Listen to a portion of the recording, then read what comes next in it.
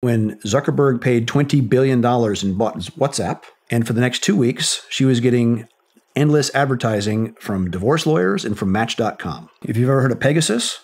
I have not. It's an offensive cyber virus used for hacking phones. Okay. The guy that developed that is our CTO. One of the reasons the tech sector has gone so big so fast is it was the most unregulated space, and they were allowed to consolidate without limits whatsoever. So now you have Google controlling 90% of search. So they literally control your access, your search of data.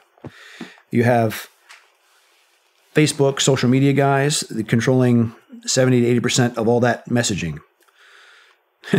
When Zuckerberg paid $20 billion and bought WhatsApp, he did that because every message, call, picture, whatever that passes through from WhatsApp is analyzed by their algorithm to sell advertising. And that became very clear to me when I managed to piss off my wife. And she sent me a scorcher of a text on WhatsApp. And for the next 2 weeks, she was getting endless advertising from divorce lawyers and from Match.com. Oh, man, are you kidding me? Absolute fact. And then seeing what, you have effectively a duopoly between Apple and Google. Apple about 30% of world market share. Google, the other 70%. Those are the two operating systems which control those phones. So if you're running any Android today or any Apple iPhone, they know where you go, who you call, what you buy, and what you browse. The companies do. And they resell that data, your data, to advertisers. And even despite all the nonsense or the noise that they're saying, oh, we respect privacy and all the rest, your advertising ID follows you everywhere. Even if your phone is switched off, or if it's in airplane mode, it's still pinging Wi-Fi, it's still pinging towers, it knows exactly where you are. And then seeing what happened with big tech deciding who could be on the app stores, throwing them off, and literally controlling and censoring speech. I said to a couple of buddies of mine, because we had a project we were working on, a cyber forensic thing, and I said, let's pivot. We need to do a phone, an independent phone platform that is not subject to the whims of Google and Apple. And so if you've ever heard of Pegasus? I have not. It's an offensive cyber virus used for hacking phones. Okay. The guy that developed that is our CTO. But he did it not to be offensive. He did it as a way for a phone company to do remote phone service. They send you a text, they click on it, fix your phone, and then leave. When it became offensive, he left and he went and built a very secure phone, which is still used by governments today. And then he went to build the phone that controls most of the world's pacemakers. You can imagine you don't want a phone that you can hack if you're going to run a pacemaker with it. Yeah, no kidding.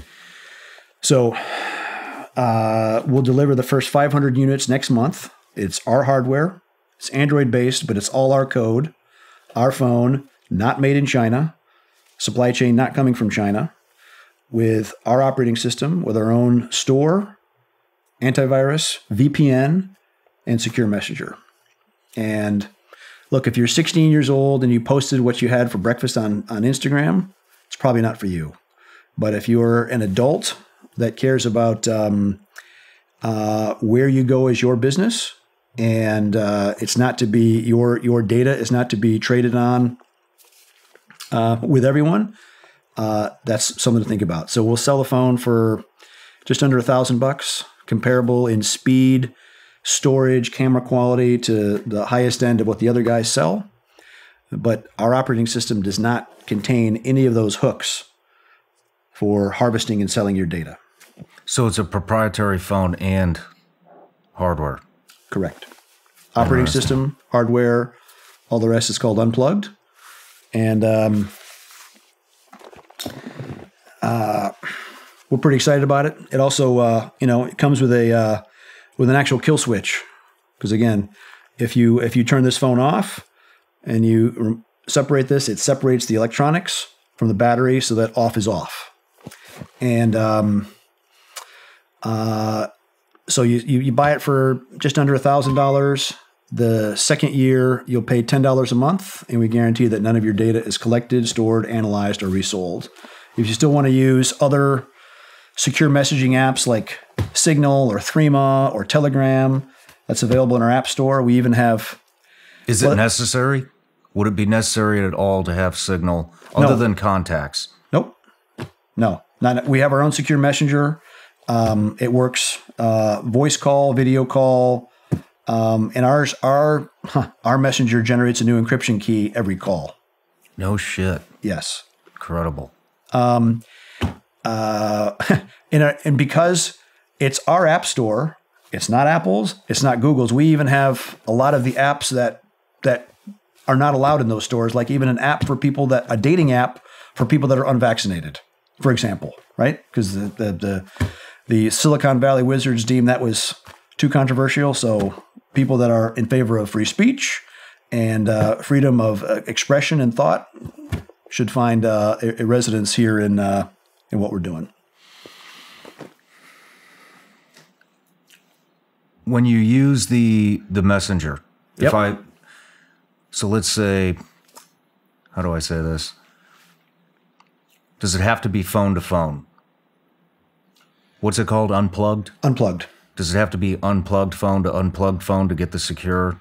Our messenger also fits. You can put it on a iPhone or you can put it on any other Android right now.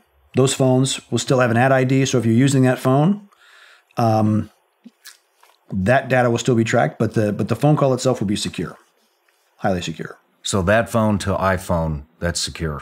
Yep. iPhone to iPhone, not. Or Look, whatever. WhatsApp to WhatsApp. Unplug Messenger. We realized that a lot of people communicate through a lot of different means, and so we wanted our messenger to be compatible. We'll soon have a function where we can go from unplug Messenger and push it to a Signal. Okay. If you're only using Signal. But unplugged to unplugged is far and away the most secure way you can communicate. We even have a dump feature that if someone says, unlock that phone, and you can enter a code to unlock it, or you can enter another code, which wipes it. It wipes it 100%. Gone, baby, It's gone. clean. Nice. Nice. What? We had a question from the audience about the Patriot Act. Okay. Can you describe what the Patriot Act is? I think the Patriot Act was a well-intentioned, but turns out awful overreach and awful overgranting of authorities for the federal government to dig into people's communications. And I think it was passed in the recent memory of 9/11, which was shocking and alarming to a lot of people.